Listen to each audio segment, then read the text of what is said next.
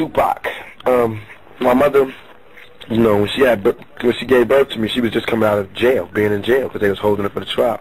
So she had all these these women, strong women around her, and she was like, what am I going to name my son? And it was this lady who just came from Peru, and she was telling my mother this folk story about a true life Peruvian revolutionary named Tupac Amaru, who the government had told him, okay, he was fighting the government, and he was really winning. These little fucking tribes was beating the government, and they said, okay, we want to stop fighting. We want to meet with Tupac Amaru.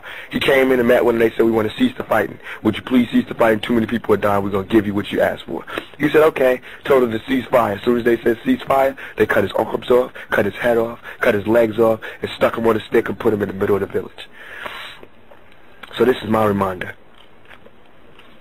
That's my reminder. Every time you say my name, that's my reminder to never compromise myself and never quit. There's no such thing as a truce while people ain't free, regardless of who it is.